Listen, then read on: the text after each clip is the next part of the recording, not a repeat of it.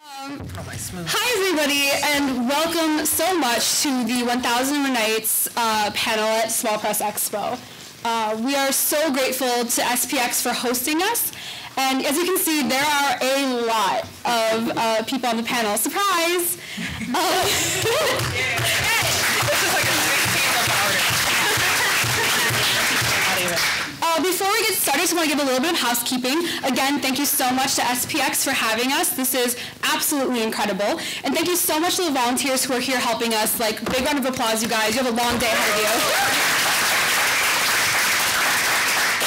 Just so you are in the know, this panel is being recorded. If you have any questions, please hold off to the end, and we will have microphones available for you to speak into. Please use the microphones, otherwise we won't be able to hear you. All right, so without further ado, let us introduce ourselves. My name is Annie Stoll, and Kevin Stanton. We are the co-curators of 1001 Nights. It's a massive people-positive anthology. How many of you in the room have heard of it before? So a lot of you guys, welcome. And so for those of you who don't know, it's a 3-volume set. We actually have one of the first advanced copies here for you to check out. There are over 260 artists in this book. It's people positive. The prompt to all the artists was, what does it mean to be a knight? What does it mean to have strength? And the resulting art from this book spans the gamut. It's comics, it's illustration, there's a puppet, there's a cactus, there's a bug, there's illustration. You name it, it's in here. It's diverse. All kinds of body types, all kinds of genders, and just anything and everything is in this book, and it's been wonderful to see this come together. The heart of this book is the artists who are in here. We as co-curators played a small role in making this happen. Silence your cell phones, please. And really what we wanted to talk and have this panel about was to bring awareness to some of these amazing artists and talk about their art and their work through the lens of this project. So what I'm going to do is I'm going to introduce several of these artists to you, and then we're going to have each of the artists go around and tell you a little bit about their work. And from there we're going to go and talk about some questions. And at the end, if you have anything you want to add or questions you want to ask, please feel free. Transitions. Oh, we're all going to be like, hey. So here are our house crests. This is just a little introduction for those of you who are unfamiliar. There's 3 separate volumes. It's full color, 7 by 10 inches, hardcover, cloth bound, 250 pages plus in every single volume, 260 artists actually. Over 1,001 characters are represented, including the artists in the book. And this is our little blurb. It's very wordy. You can read it online. Basically what I just told you about what the book is about. If you want to see a complete list of the artists, please go on our website, 1001nights.com.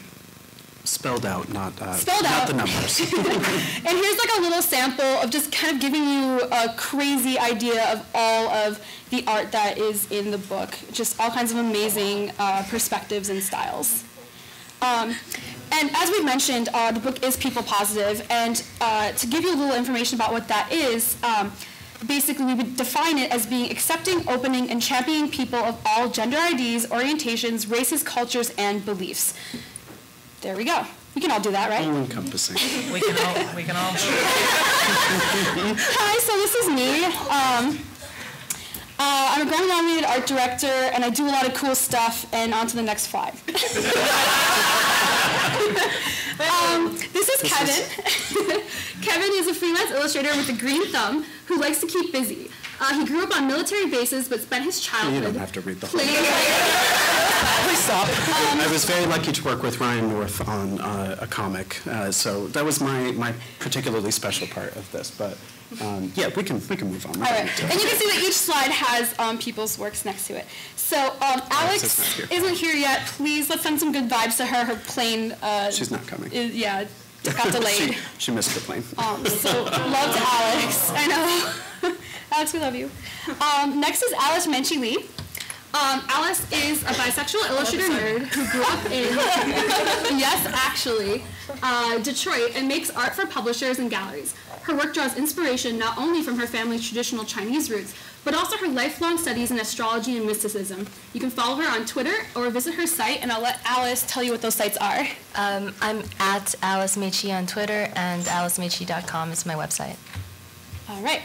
Next up, we have Barbara Perez Marquez. Yes. I love you, Barbara. I am. So Barbara is a writer. Her work usually revolves around coming of age and LGBTQ themes. She draws inspiration from personal experiences and her love for magical realism. Currently, she is the writer and co-creator of the Order of the Belfry. Please let everyone know your social media. Yeah, you can find me at Mustache Babs on Twitter, Instagram, that thing, and mustachebabs.com is my website.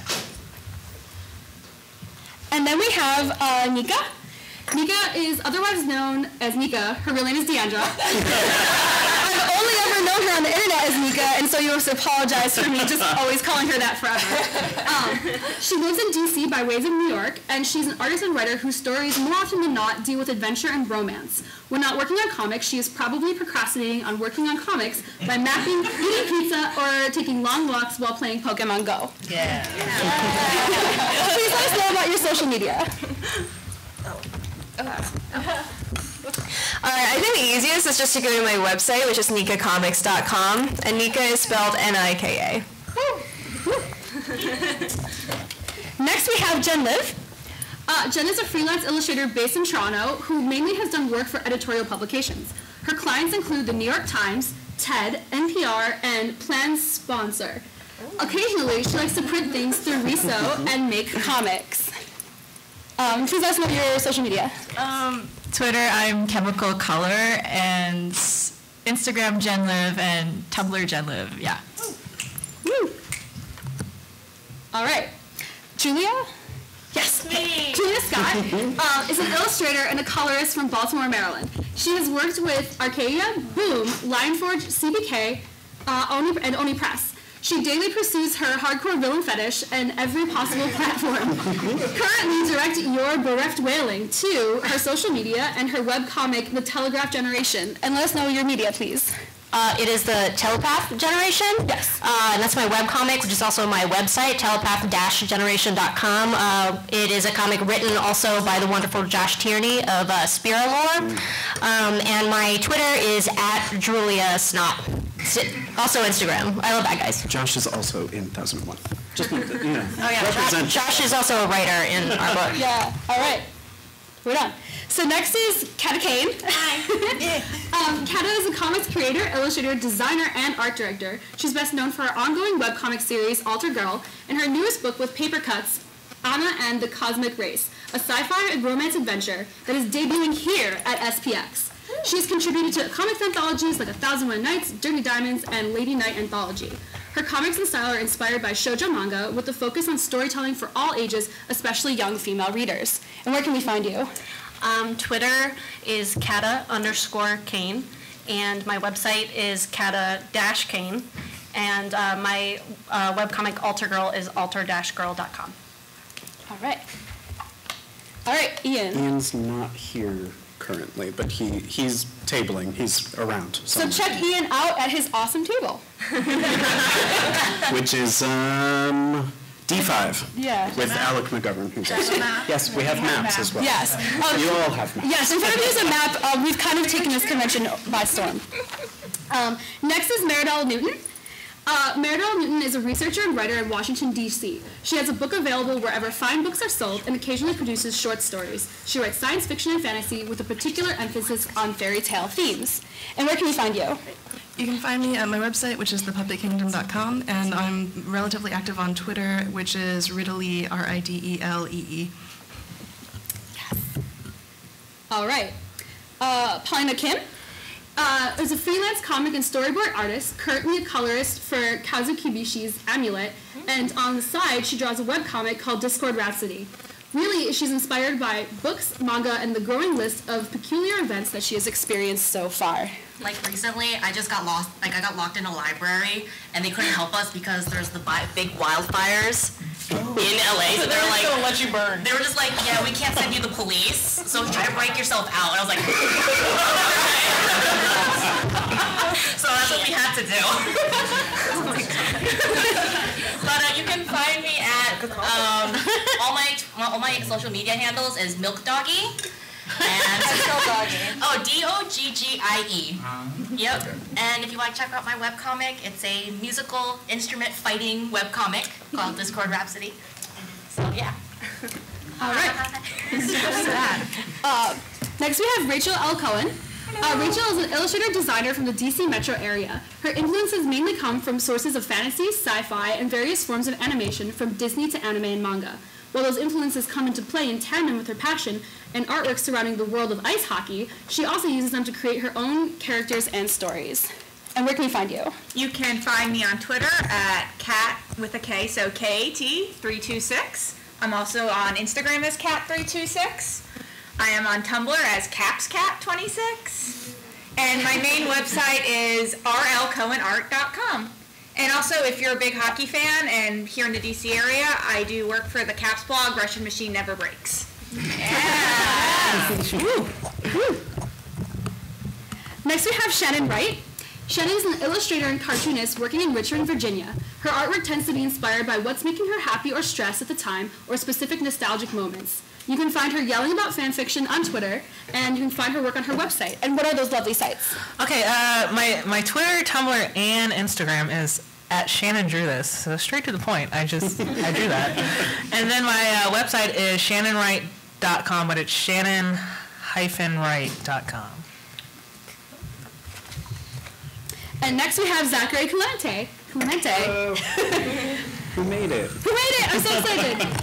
Zack is a comics writer and event organizer in Boston. He's a self-published, slowly growing series of sci-fi vignettes and has worked on the planning committee for the Massachusetts Independence Comics Expo for the past 4 years. And where can we find you online? So my Twitter is ClementeWorks, my website is clemente.works, and my very defunct Tumblr is ClementeWorks. And we also have a special treat for you. We have a surprise secret guest, which is Jennifer Zarin. And since I don't have a slide for you, you have to introduce yourself. Hi, I'm Jennifer Ziron Smith. I do a webcomic called LaSalle's Legacy, which is about pirates and necromancy. You can find that one at lasalleslegacy.com. You can also find me at Instagram and Twitter at Jennifer Ziron, and I love all things fantasy sci-fi. Woohoo! All right, so that has been the first 15 minutes. But that gives you a little bit of an indication of how this project has been. There are so many different amazing voices, and everyone has a really great perspective.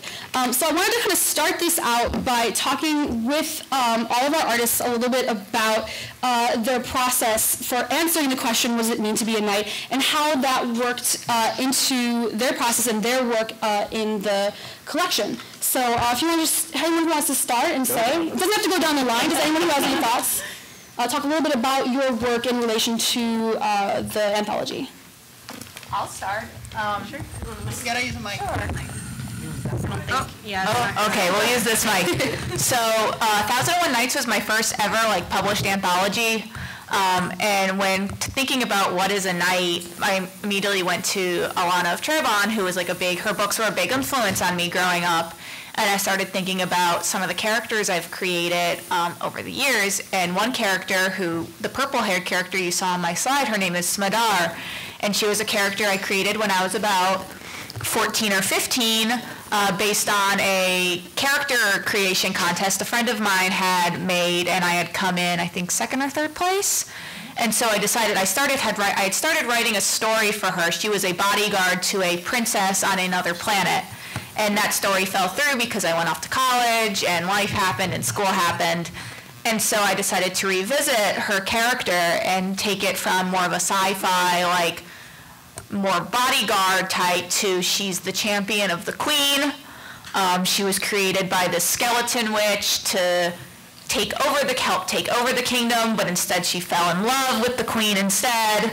So when the skeleton witch wants revenge, she has to go back to face her fears of the one who made her this like monster lion type character and save the one she loves the most. So it's just kind of the whole point of thinking about strength is strength through overcoming your fear and strength through love, and how in the end love will always win. Amen. So actually, my story is similar to what Rachel was just saying. I took a character that I made up in high school who was a princess who chose to become a knight. And I think that, you can say that that's kind of a typical story, but I like the kind of stories that can kind of resonate with a lot of people.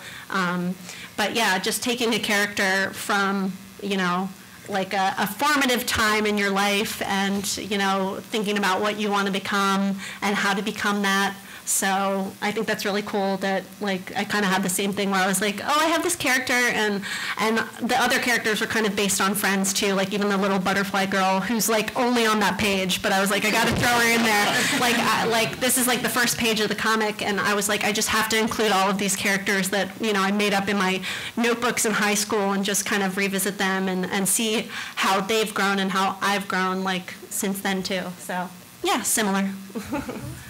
Yeah.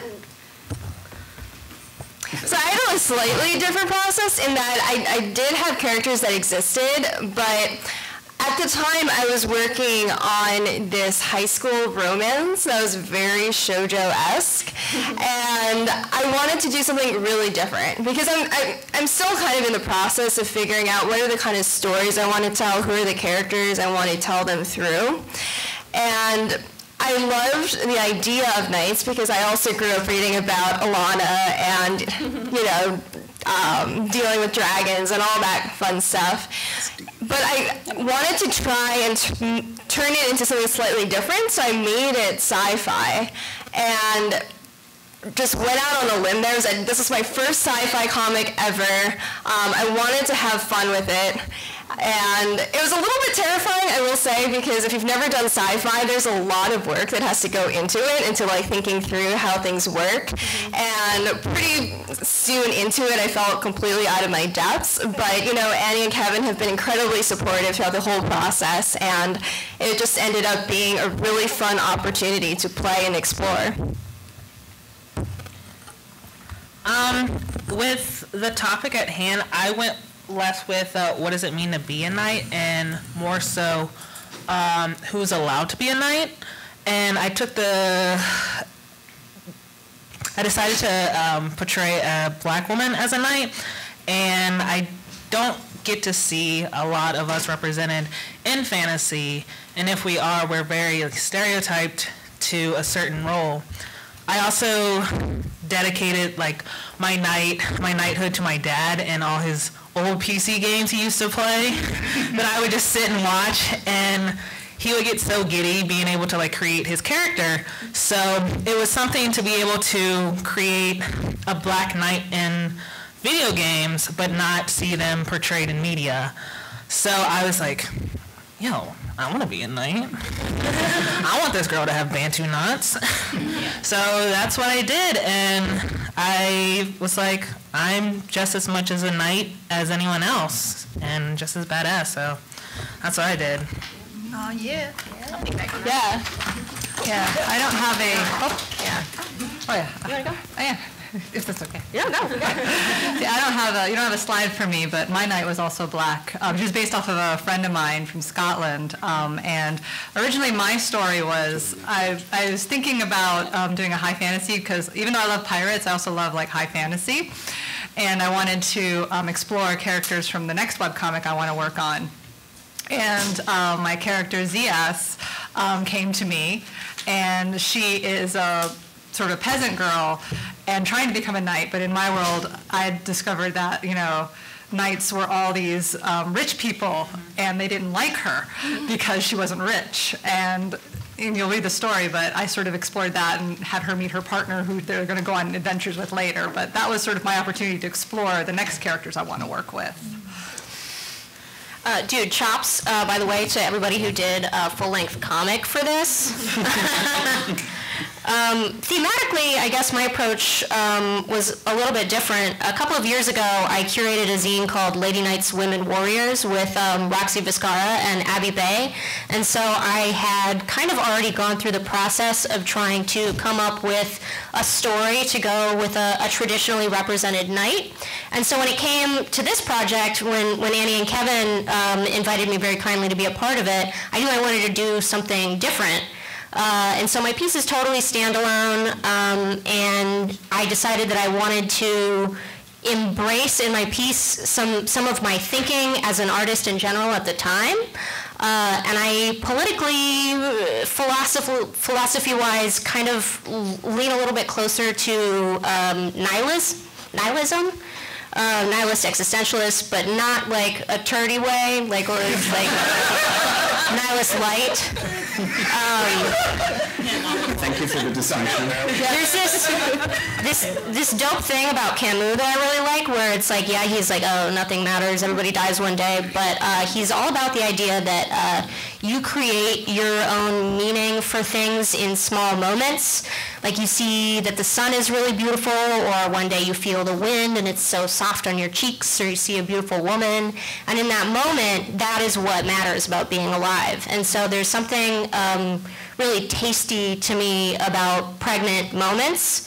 And so for my piece, I think that kids can more easily access that that special moment that kind of like floats ethereal and is special for no other reason than that's the moment that you're with your friends. And in this piece, they are heroes, and it's fleeting, and it's super temporary, and they're all together. And I try to draw kids that I would have been friends with at that age as well. And so it comes from a spirit of friendship, which to me echoes the sentiment of the book so well. It's so cool to see so many different kinds of people working together. And I guess that was the condensation of my idea for my piece. Was that the right word? Condensation? No. It felt right. Yeah, thank you. It felt right. Thanks, Kevin. Just right. It certainly makes sense. And for those of you who don't know, the book is divided into 3 different volumes. So one is courage, one is wisdom, and one is fellowship. And so there's sort of stories that when you get a group of people together, you see these overarching themes. And for us, that was a way to sort of organize it, but also be kind of like fun, like Harry Potter, where you've got the rival houses of the book. Friendly rivals, no fighting. Did anyone else have anything they wanted to add on that question? Yeah. Keep going. Yeah, let's keep going. So yeah, when I thought about strength, the first thing that comes to my mind is my family. And my dad was like a refugee from China because he was starving to death. He was like 5'9" and like 92 pounds at one point. So he and a bunch of friends decided, okay, we can't stay here or else we'll die, so we'll train until we can swim for 8 hours straight. So they swam across the bay from China to Hong Kong to escape death, and he like had nothing but a knife in his mouth to protect himself from barracudas and border patrol, and his pair of shorts. So that's all he took with him to Hong Kong to like start a new life. And not to mention the fact that he also like, when he was like going through the forest that divided like China, like his city and Hong Kong, he had to like sleep in cemeteries, and like he saw some real shit that day, like, and started like doing superstitious things to like keep the ghosts from following him out of the cemeteries and stuff like. So I grew up with like all this like Chinese folklore about how you have to wear certain metals to protect you from like spirits and all this all these fairy tales about rabbits on the moon who in Japanese folklore are pounding mochi, but in Chinese folklore they're pounding like medicine for eternal life for all the gods. And I also grew up watching like VHS tapes of like Chinese New Year celebrations where they do the dragon dance, and the dragons always look like they're going after like a moon or a sun, and they're threatening to swallow it.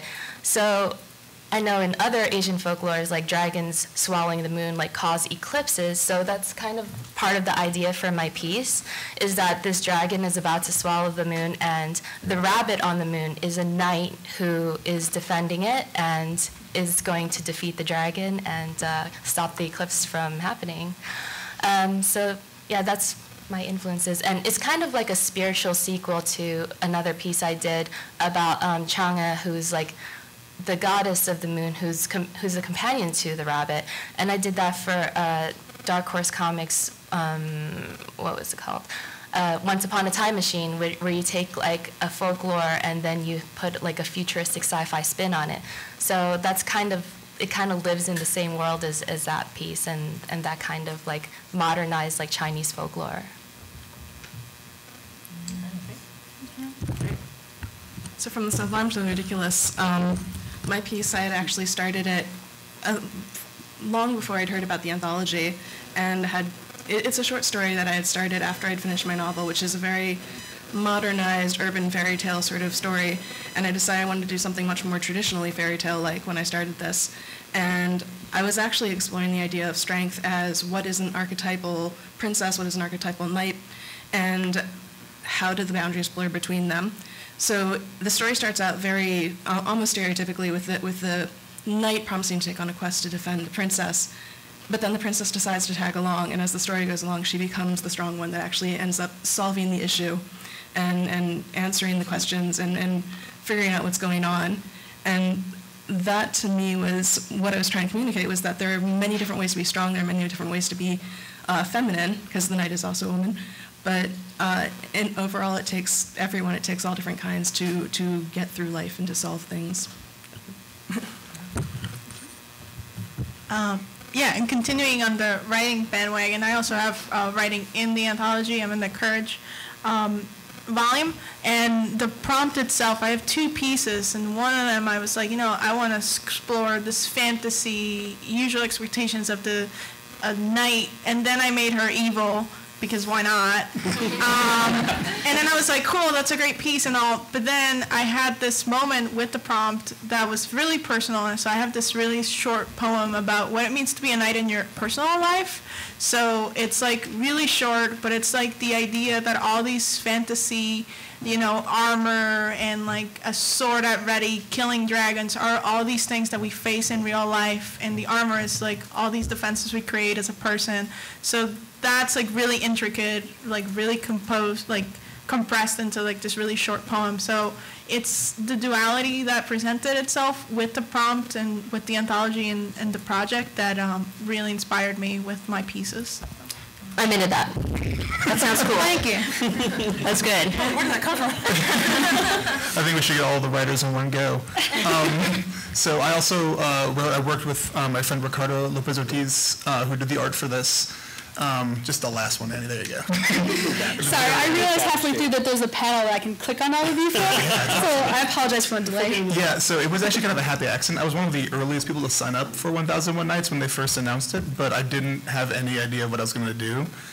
Nor was I sure if I even... We didn't either, so it's great. Well, yeah. I wasn't sure I would even do a comic. This is sort of a happy accident where Ricardo and I were working on something, and both of us signed up for this project, and neither of us knew what we were going to do for the project, and we realized what we were working on fit 100% into it.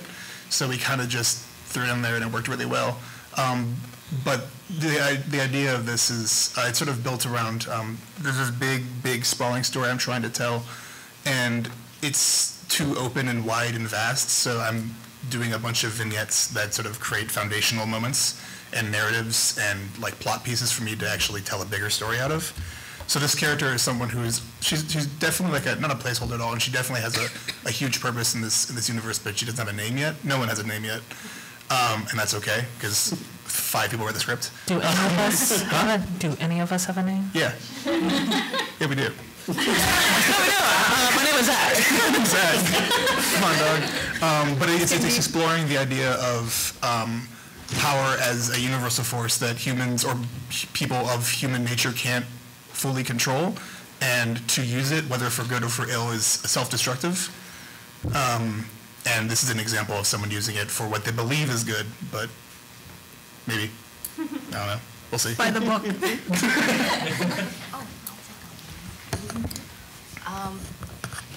I actually joined in the project very last minute, and I was like, wow, this seems really cool. And then when I tried to think of a prompt, I was sitting there at my desk being like, oh my God, I don't know what a knight is. because I'll explain. Because I come from a Korean household, and we never really grew up with the traditional idea of what knights are. We usually go like, oh, you have like swordsmen, and you have these like officers who like protect the king and the queen. So with my piece, I actually looked through a lot of period pieces, and I had a queen servant who is where the castle is being destroyed, and she decides to pick up a slain officer and protect the queen herself.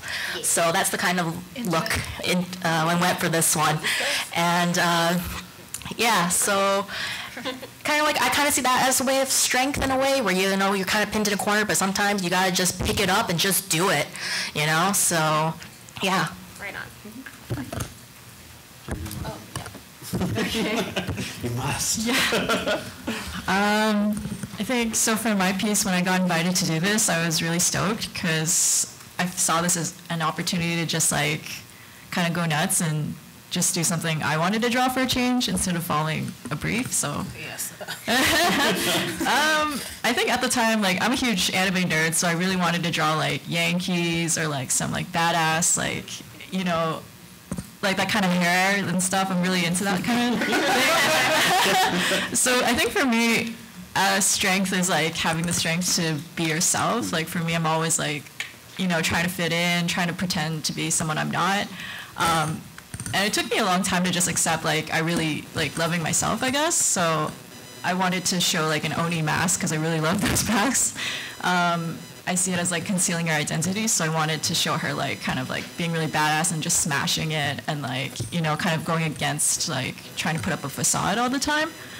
And yeah, I think at the time I was like really into Attack on Titan, so I wanted to like play with the whole like different scales, like, you know, small versus big, and just show like kind of add to that fighting against something larger than yourself and overcoming things. Yeah.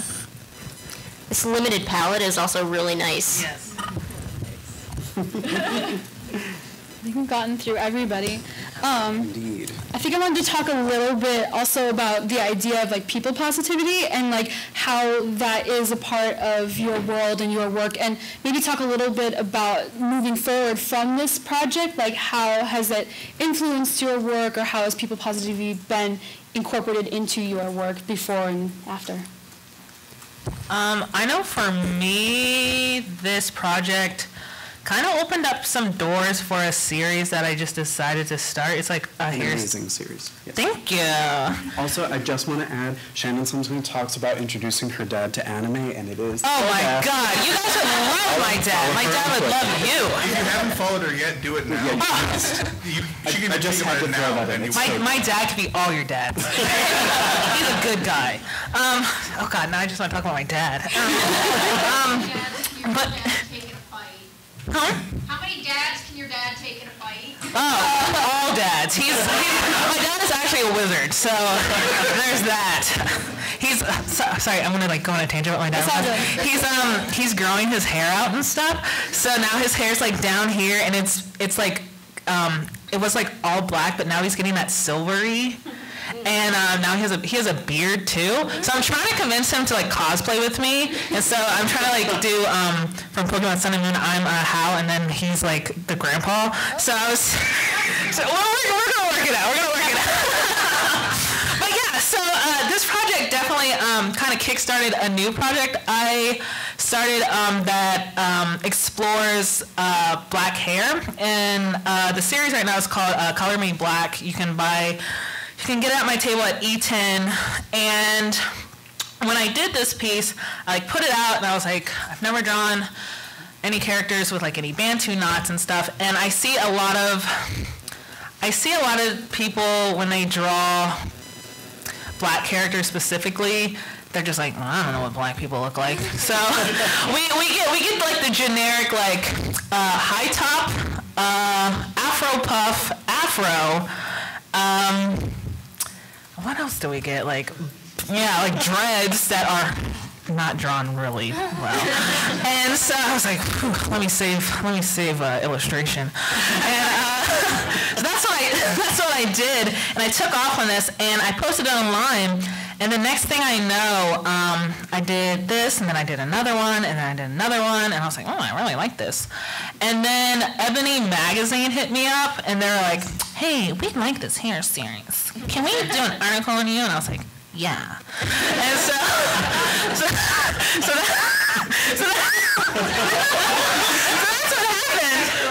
And I was like, oh God, I gotta keep this going, because she was like, oh, what's this gonna be? I'm like, it's for a hair series. And so I was like, shit, I gotta do more. And so, because I was like, yeah, it's gonna be pretty big. And I was like, fuck, I only have 5. So I eventually did 5 more, and so that's the first volume. And yeah, this project really opened that up, and I'm very grateful to Annie and Kevin. I view them as my mom and my dad. And yeah, my other dad. Not as cool. No. My dad would really love you, Kevin. Oh. God. I see the family resemblance in the hair. Yeah, that's my mom. Took a good fashion sense from her. But yeah, sorry, I'm done rambling. I've been talking with my dad all day. Yeah. You go? Yeah. Okay. So 1001 Nights was really, it also opened some doors. Before the project, I had been doing mainly the hockey stuff. And while I'd been having some like science fiction and fantasy influences, it had very much been sports, all 24/7. And then also in my day job I was a sign artist for a grocery store, so it was just produce and sports. So it was a good chance to like just revisit an old character and write a story. And it really made me want to do more original stories and fantasy and that so I ended up combining the two about 6 months later, and I did medieval fantasy style banners for every NHL team in the league, and that got picked up by USA Today. I was actually at work at the time, and my phone is just like going off like buzz. My first thought is somebody is dead.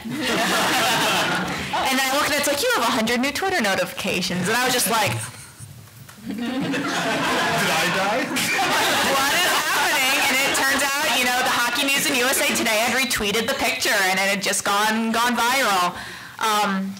So I've been doing a lot of that since, and I'm currently brainstorming a sequel to my story's called Blossom Lion, because the character Smadar, her name means blossom in Hebrew. She's based off one of my Jewish summer camp counselors, who was one of the most badass women I've ever met in my life.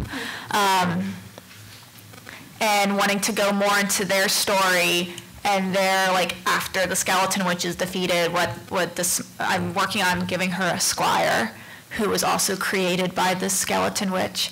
It's still very much in pre-development, but I would love to be able to share more of their story someday. Promotion. Network. Also, you can find me at I11B. If you can find me at I11B, I do have all those banners I did on display at my table. Yeah.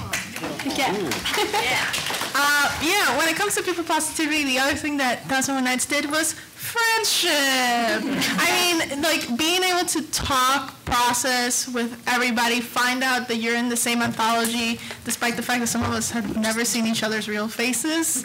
It's super awesome. It's like a cool secret club that's not secret because we want everybody to be in it. We're like, no, let me tell you about this thing because I want you too to be happy in your life.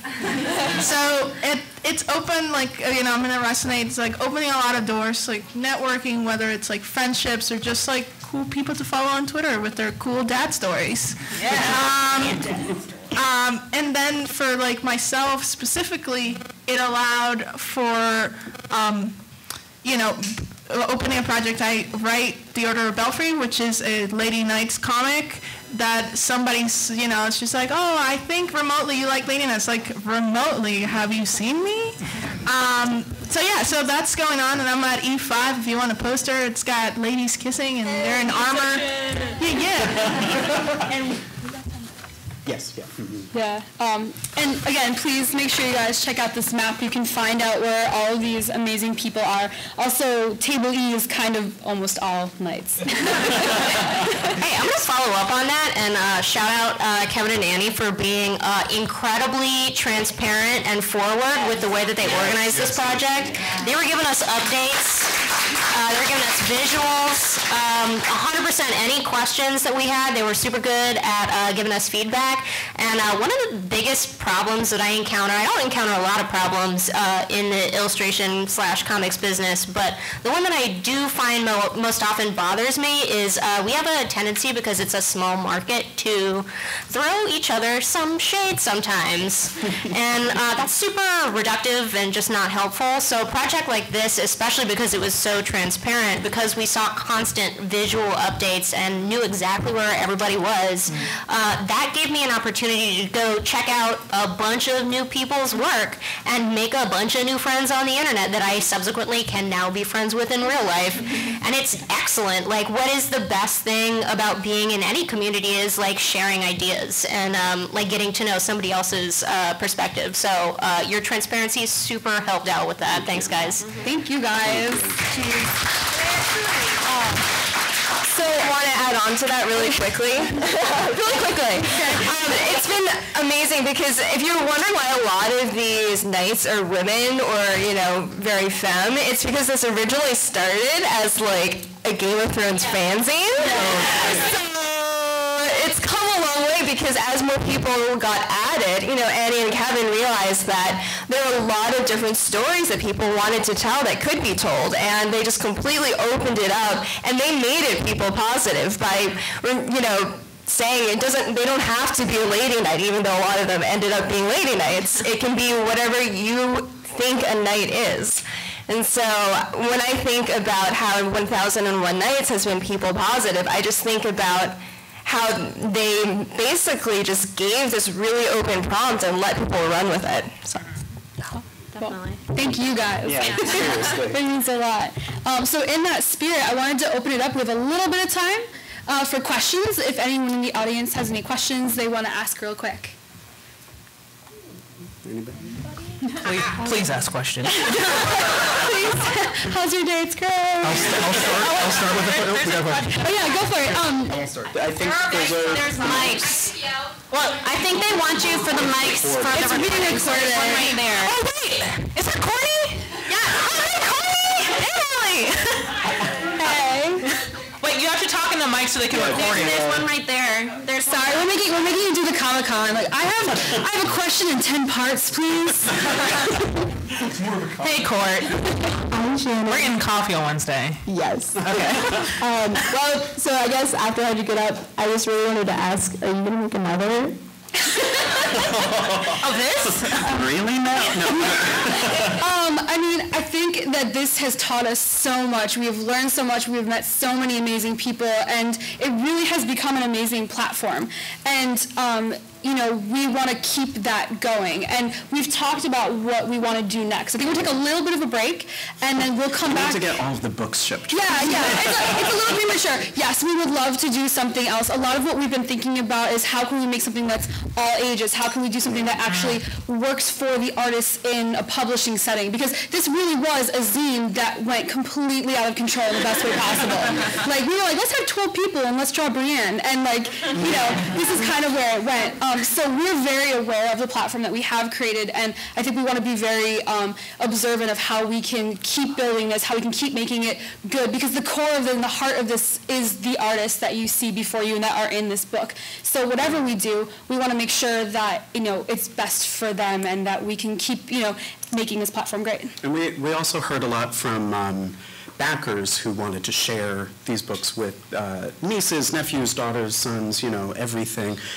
So we've been trying to think about how, you know, basically to get this to everyone who wants to see it, you know, spread that message. So, you know, we're donating to libraries so that people can see it, and we've heard a lot of incredible stories from people who are like, you know, I can't even imagine if I had seen this in the library. So it's been very powerful, and we want to share that as much as possible. But first, let's get the books out to everybody.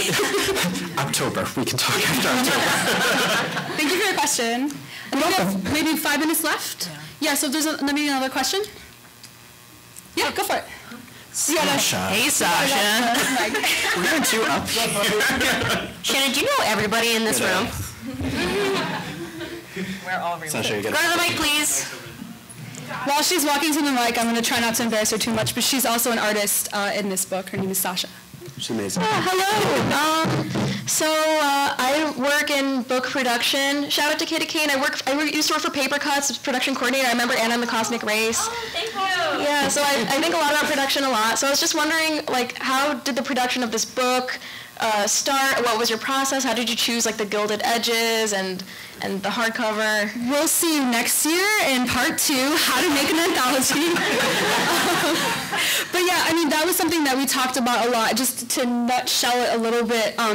At first, we had a few people that were like, yeah, we're going to do this little zine, and we then opened it up on Twitter, who wants to be in the zine? And we had so many people, and we were like, all right, we're going to do like a really big, like, manga Bible-sized book. It's going to be like crusted edges and crazy. And as this grew and as more people became part of this, we realized it's an organizational nightmare. We don't want to make a phone book. We want this book to have meaning and to have flow. So when you start getting, and if anyone's ever worked in an anthology, once you start getting work in, you see that things kind of start sifting into overarching themes.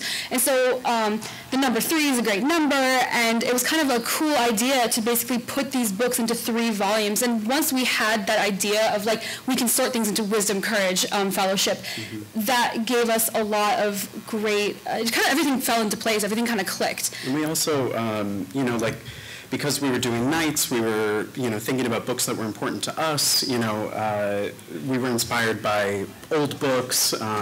We definitely went straight to beautiful gilded edges, which was one of our what would you call it, the stretch goals. Yeah, I mean, the idea too was to make something that no one in their right mind would ever publish. Yeah. Basically, as over the top as possible, and we were very lucky that we always wanted to do something really special, but the Kickstarter went so over the top that we were able to add gilded edges. We were able to stamp foil on all of the covers, do the boxes, Pantone everything. So Annie and I tend to be a perfect combination of 2 people without judgment or restriction. It was just, one of the best things about working with Annie is so much of our phone conversations were just like, oh my God, we should add this and this and this, and there was nobody who was like, maybe. Well, Tim in the background would be like, Tim in the background, but we weren't listening. But we just, we really went over the top, and we were very lucky that both the project and the people that are involved, helped us make these. And you guys have to touch these books and see them, because their attention to detail, I think everybody here when we got our copies was just like, oh my God. I feel good. They feel really good. They're really beautiful. The weight was totally worth it, and it just makes such a difference. All of the detail you guys put in, it's gorgeous. When I hold my first child, I'll probably experience it. If you guys in the audience want to come up and touch this book, we can't stay here for too much longer, but this map right here is your key. Please, if you haven't gotten a copy already, or if you even have one, you have some spare money, please buy it from these lovely artists. All of the money for the book goes directly to them. And then we also have full sets if you want to come by our table and see the full sets. But we really, yes, go ahead. One quick thing to shout out too is that artists have red books. Blue books are at Annie and Kevin's table. Yes, those are a couple advanced backer editions that are there. But yes, so I just want to, in conclusion, thank all of you artists for being here. Thank everyone in this room for being here. It means a lot to us. And again, thank you to SPX.